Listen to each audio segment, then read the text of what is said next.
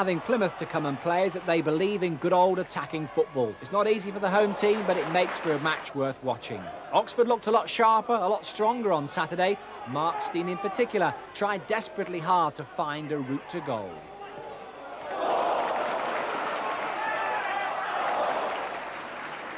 United took the lead on 14 minutes. An absolute beauty from Ceri Evans, his first for Oxford. What a way to start.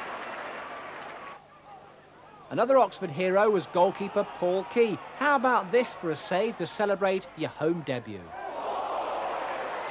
Plymouth kept pushing though and were unlucky not to get a goal from this attack.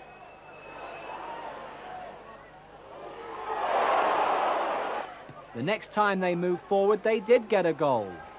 Andy Thomas, an old Manor Ground hero, bulldozed his way past Foster and then finished off brilliantly. In the second half, the running of Byrne on the right caused a few problems, but Key solved most of them. David Penny, back in the team, did a grand job, and so too did substitute Paul Simpson as he ran in for the second goal.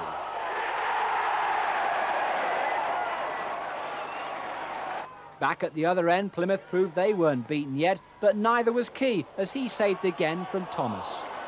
But Oxford do make life hard for themselves. A goal here, and they would have been home and dry. Plymouth were never out of it. The United defence wobbled at times. And fell apart when Jimmy Phillips made a terrible mess of a back pass. A clear penalty, and Tommy Tynan doesn't miss chances like these.